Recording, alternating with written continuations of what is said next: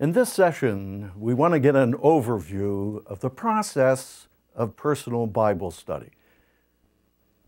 When I was a boy living in Philadelphia, we would occasionally go to New York City. I would always get lost.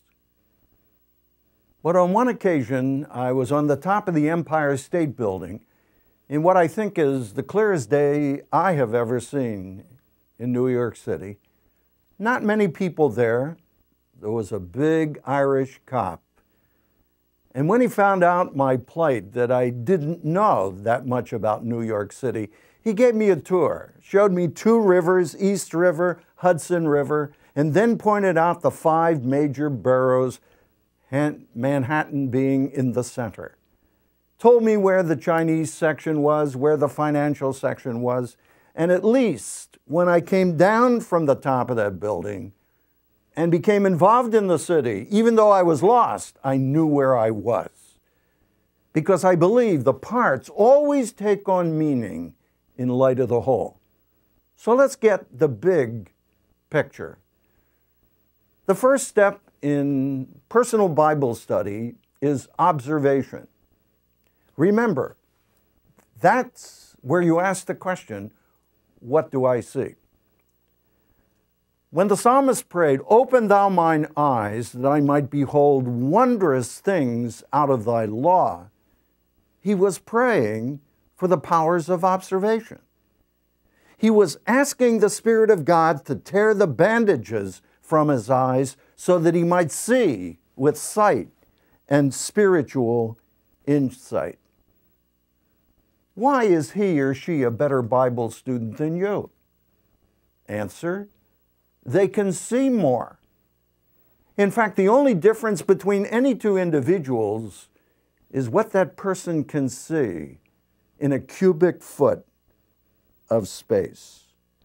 It's all there, but you need to learn how to see it for yourself.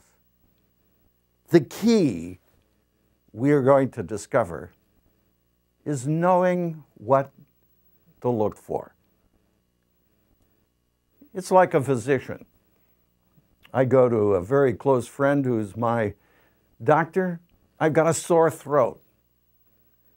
He asks me to stick out my tongue, puts a little palette on it, and takes a look and writes a prescription.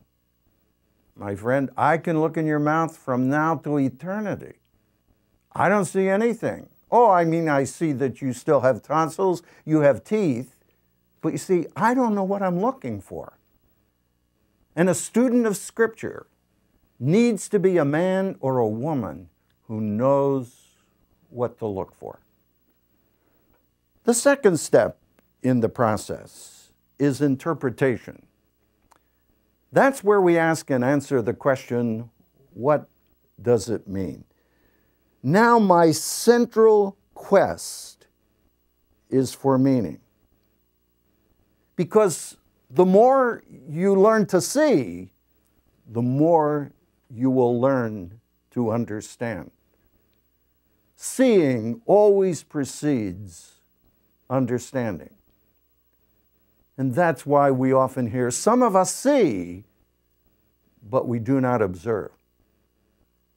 I was out driving with my wife a few years ago, driving by a very familiar sight. I said, "You know, sweetheart, did they just add that to the top of that building?" My wife roared. She said, "We've been driving by for 20 years, and that's been here." Did I see? Yes, but I did not learn how to observe. And that's why I had a limitation every time I come to the Bible, having spent minimal time in observation.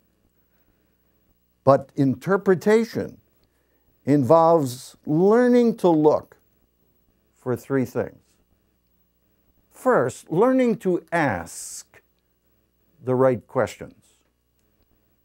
I find that oftentimes as a teacher, my students do not take enough of their life to ask the penetrating questions, because that's what an education is all about. And it is true of the Word of God.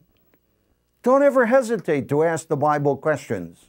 Oh, people say to me, but I don't have the answers. That's all right. You will in time. Not too long ago, I looked at an old Bible of mine. In fact, one I had about 4 years into my conversion. I got questions all over the margins. Now, I look at that same Bible today, I have the answers. But if you look in my present Bible, I have a whole new set of questions. So when you are interpreting, make sure you bombard the text with questions. And God in His time and by His Holy Spirit will reveal the answer to those questions.